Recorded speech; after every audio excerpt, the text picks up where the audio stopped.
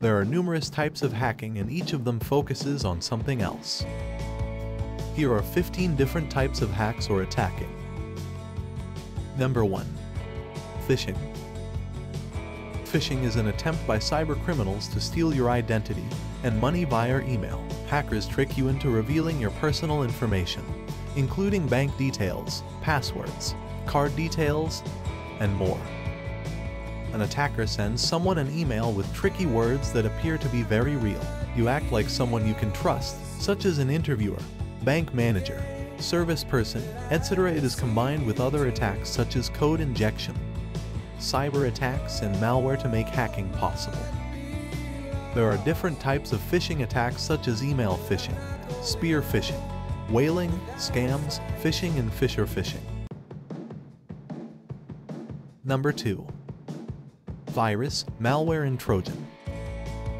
If you've ever seen an antivirus warning pop up on your screen, or you've accidentally clicked on a malicious email attachment, you've dealt with malware. Attackers like to use malware to gain a foothold on users' computers as well as the offices where they work because it's so effective. Malware refers to various forms of malware such as viruses and ransomware. Once malware is on your computer, it can do all kinds of damage, from taking control of your computer, monitoring your actions and keystrokes, to quietly sending all kinds of sensitive data from your computer or network to an attacker's base. Number 3. Denial of service attack and distributed denial of service attack. A denial of service attack focuses on a network or machine to shut it down and make it inaccessible to the end users.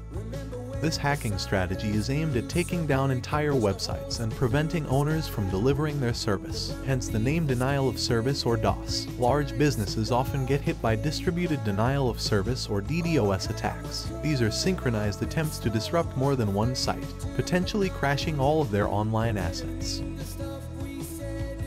Number 4. Keylogger.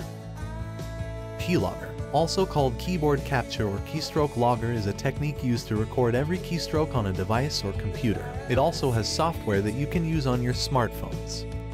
Hackers often use a keylogger to steal login credentials, sensitive enterprise data, and more. It is actually software that records every activity, including mouse clicks. You also find hardware keyloggers where there is a device inserted between CPU and keyboard that provides many features to capture the records. Hackers use this technique to access your account numbers, PIN codes, email IDs, passwords, and other confidential. Number 5. Brute force. We cannot discuss techniques hackers and hacking organizations use without mentioning brute force. It is an exhaustive search method that involves trying all possible password combinations using a calculation algorithm. Depending on how strong the password is, the process may in some situations take millions of years to complete. A brute force attack is an easy way of hacking that focuses on trial and error methods to crack passwords, encryption keys, login credentials, and more. Attackers work through all the possible cases to get the right one. Number 6. Man-in-the-middle attack. A man-in-the-middle attack is a general term for when a perpetrator positions himself in a conversation between a user and an application, either to eavesdrop or to impersonate one of the parties, making it appear as if a normal exchange of information is underway. The goal of an attack is to steal personal information, such as login credentials, account details, and credit card numbers. Targets are typically the users of financial applications, SaaS businesses, e-commerce sites, and other websites where logging in is required. Number 7. Bait and switch. Bait and switch is a technique used by fraudsters to steal personal data and login credentials through trusted ads and avenues. They trick users to visit malicious sites and take all the details under users' noses. These attacks mainly form from the advertising space sold by websites. Once the attackers purchase the advertising space, they immediately replace the ad with a malicious link, resulting in locking the browser and compromising systems. Internet-based content marketing is the main channel for the attacks, where users are tricked to open links, which later turns out to be malicious. Number 8. Ransomware. Imagine being forced to pay to access the files on your own device. That's what ransomware attacks are all about. Hackers send a form of malware to encrypt your files and then demand a ransom to restore access to your data. They give you instructions on how to make the payment to get the decryption key for getting your files back. Number 9. Cookie theft. Cookie theft is a hijacking tactic where an attacker gets access to user information. Here, a third party copies the insecure session data and uses this to impersonate the user. It generally occurs when a user visits trusted sites through public Wi-Fi or an unprotected network. Once this happens, the attacker can use the information or account to post false messages, transfer money, or do other malicious things. It can be prevented if a user uses SSL connections to log in and avoids using unprotected networks to access sites. Number 10. SQL injection. SQL injection is an attack where an attacker uses malicious code for database manipulation. This way, they access information kept safe in an organization's database. They interfere with the application queries to view data, including users' data, business data, and more. Once they have access, they can either delete the data or modify it, causing changes to an application's behavior. In some cases, the hacker gains administrative rights, which are highly detrimental for an organization. Number 11. Cross-site scripting.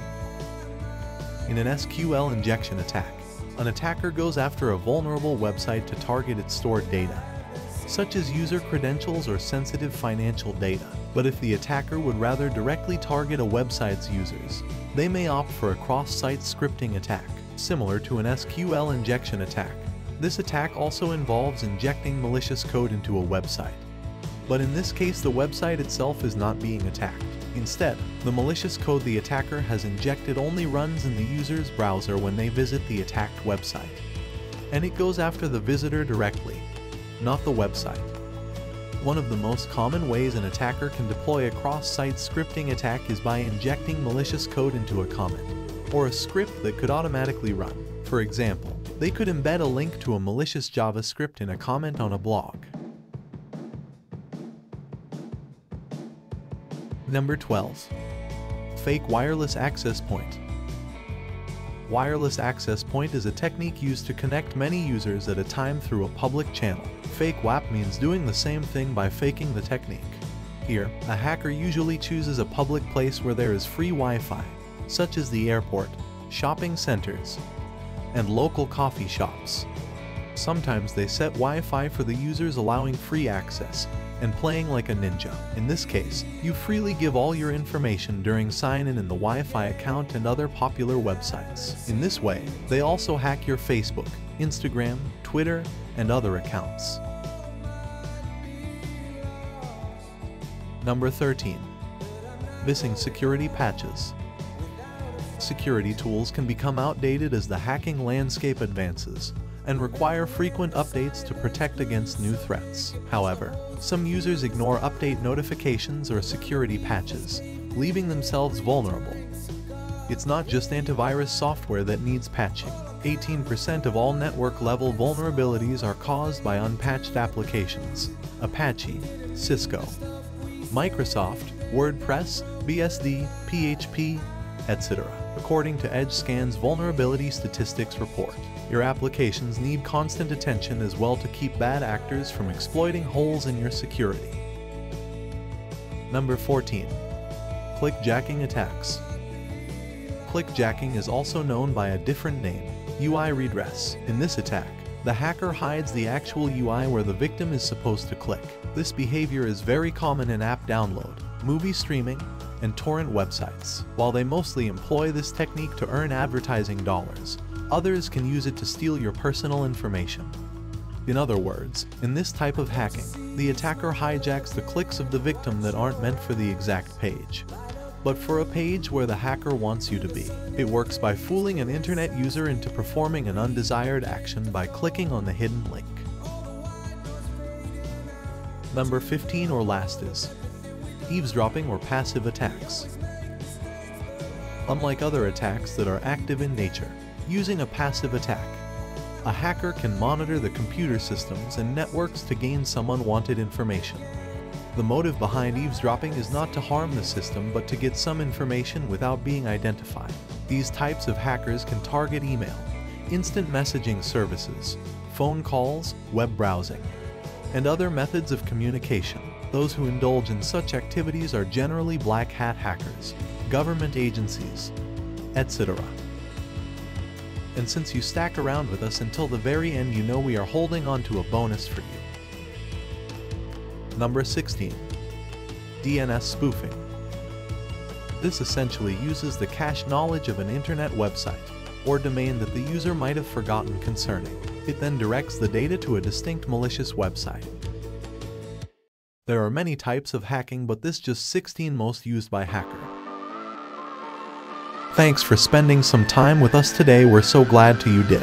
If you found value in today's video, please give us a like, hit that bell icon to never miss an upload, and don't forget to subscribe. We see you tomorrow.